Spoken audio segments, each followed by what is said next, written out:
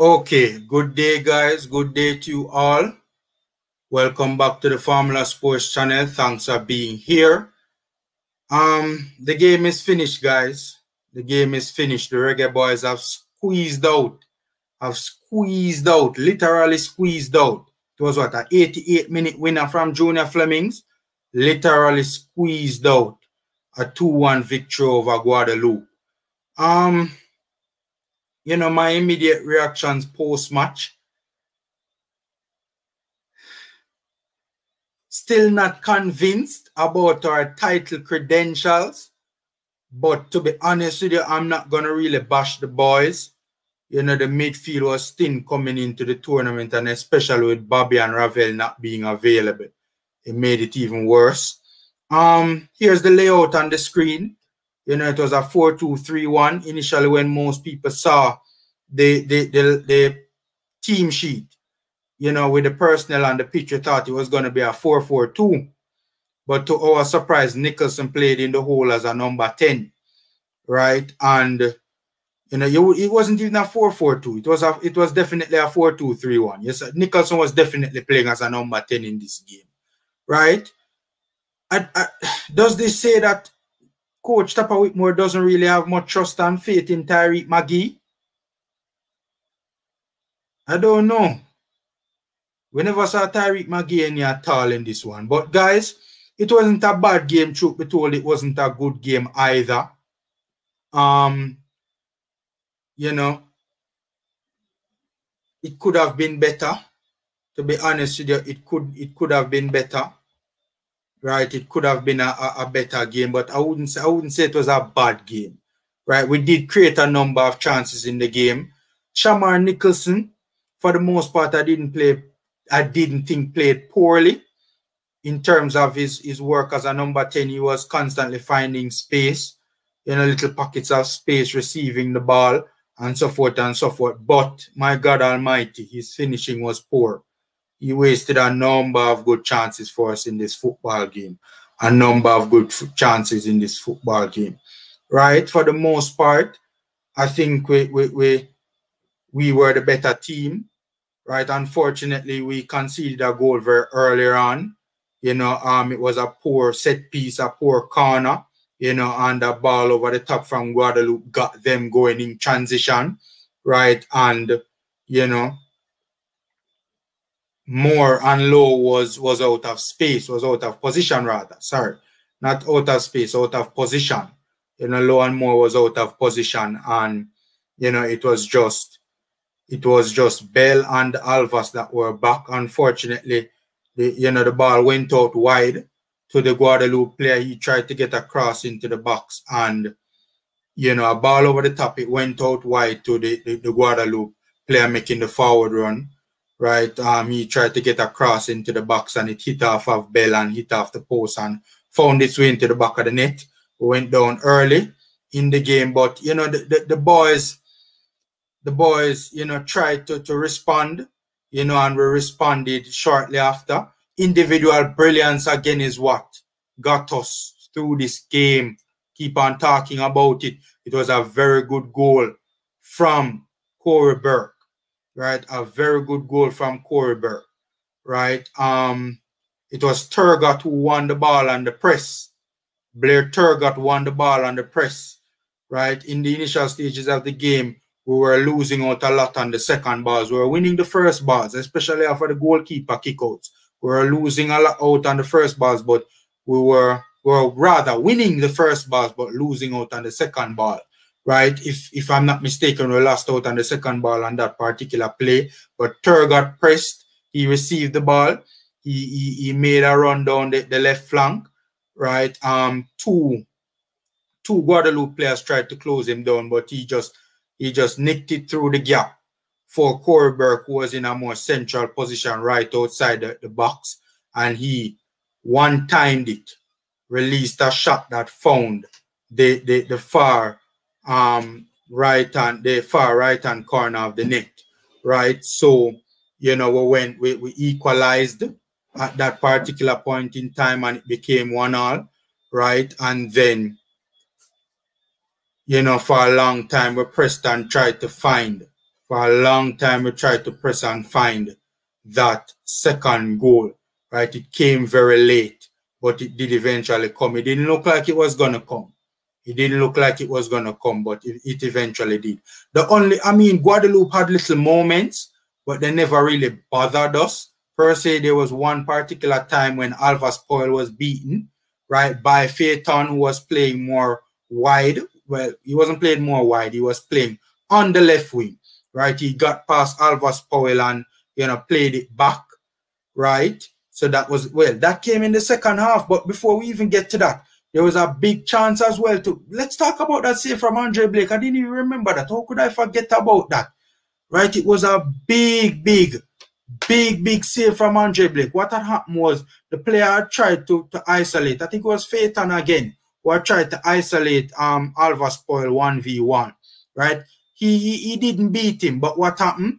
The ball hit off of Alva Spoil's foot and fell kindly for Phaeton, so he received or retrieved possession of the ball and then played it back to a player on the edge of the box, right? This was late in the first half, at the end of the first half, right? And then the player, right, took a first touch, steadied himself, and then released a shot, right? Released a shot, and Andre Blake with a spectacular save that looked like he was going to hit off at the underside of the bar. Blake, spectacular save, kept it out. Looked like he even hurt himself in the process. We did get a goal from Bailey too, in the first half, and unfortunately it was ruled offside. Truth be told, it was looking like it was offside, right? So the Guadeloupe defense was sleeping, right, and a ball over the top, and Bailey was in on goal. Initially, the first attempted chip from Bailey was saved from the keeper, and then a second chance again, and Bailey chipped it over his head again and hit the back of the net. But unfortunately, it was ruled offside. Right. Apart from those two chances, one and two other moments in the game, Guadeloupe had some decent moments, but for the most part, I didn't really think they really tested us. They had a period of dominance in about the first probably 10-15 minutes of the second half, right? But for most of this game, I thought we were the better team. We created a lot more chances than them, obviously, a lot more clear-cut goal-scoring chances. Most of them, unfortunately, fell to Shamar Nicholson in this game. Boy, oh boy. I mean, when the British say you can't even hit a barn door, Shamar Nicholson was not very good in this game at all.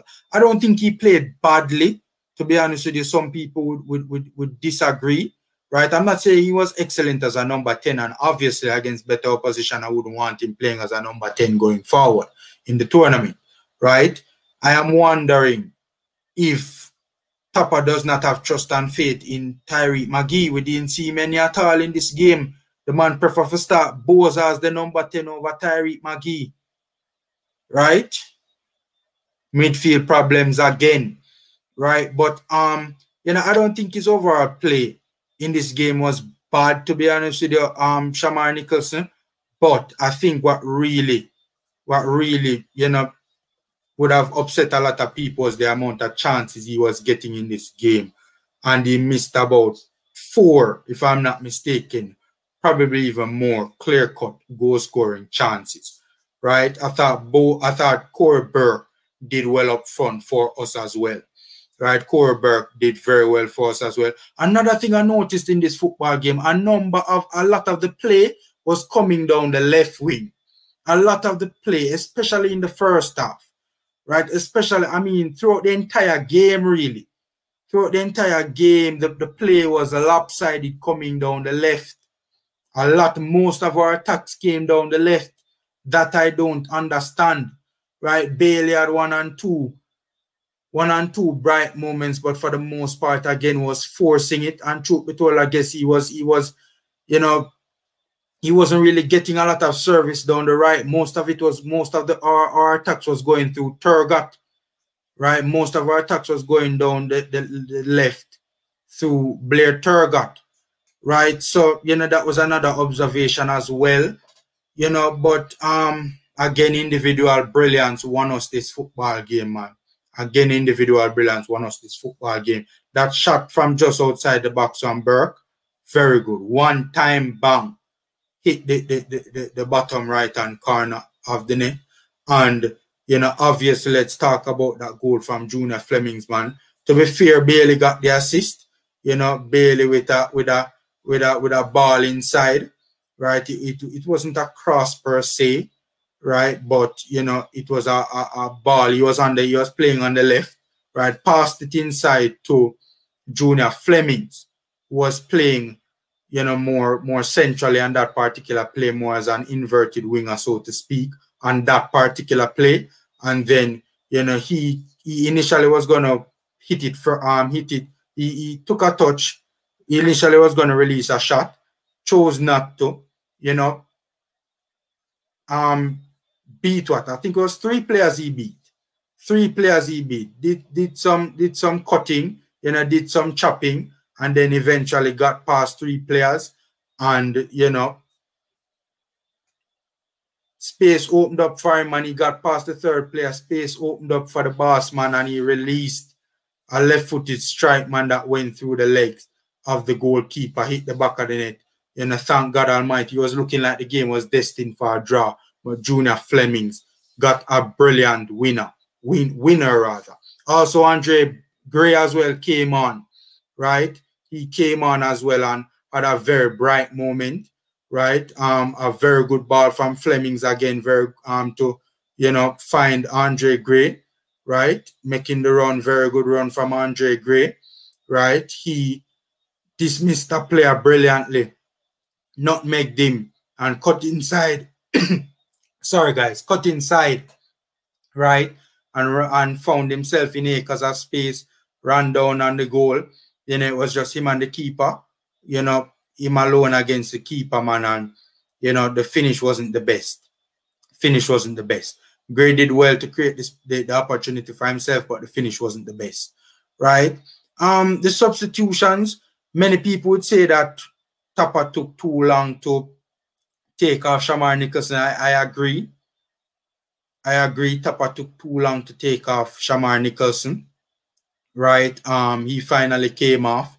I think we needed to, after about the first 10-15 minutes, we needed to take control, or retake rather control of the game. And, you know, Speedy and Junior Flemings came on and helped us do just that. We retook control of the football game, right? Because we were under a bit of period of some sustained amount of pressure from Guadeloupe. We retook control of the game, retook control of the middle of the park, right? And, you know, it was as you were for most of the first half from there on out, right? I don't think the only substitution I probably think Tapa took a little bit too long to make was taking off Shamar Nicholson, right?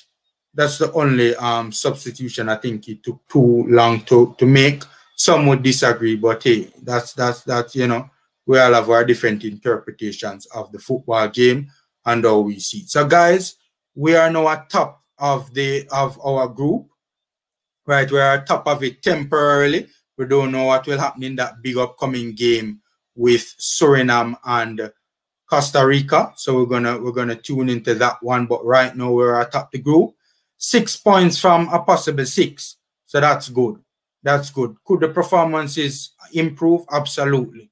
Does the midfield look like a championship winning midfield? Absolutely not. Right? Absolutely not. Right? I didn't think I mean, yes, we created a good amount of chances in the game. I think we could have, I mean, the intensity was much better than the first game, to be fair, but I still think we have some ways to go where that is concerned. Also, you know, our movement of the football as well, in terms of moving it, you know, up the park into the final third. And against a Guadeloupe team, and admittedly, I think we should have done better, right? I'm not going to knock them really and truly because, you know, we should have won this game by about, it was an unfortunate goal we conceded, and we could have won the game by 4-5-0 or 4-5-1 because, you know, we did concede the goal. Unfortunate goal, though it may be. But I'm not going to knock them. Yes, there's improvement to be made. Yes, there's improvement to be made, especially in the middle of the park. I am concerned about that, the midfield not looking like a championship winning midfield, but I'm not going to knock them per se for this performance. They grinded out a victory. Individual brilliance got them over the line, and it was a hard-fought victory.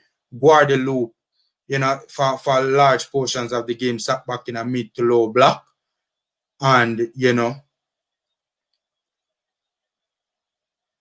they pressed hard.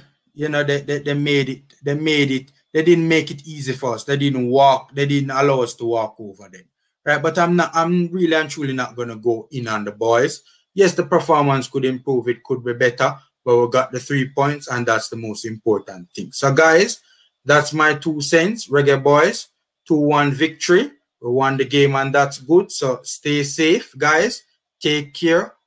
And until next time.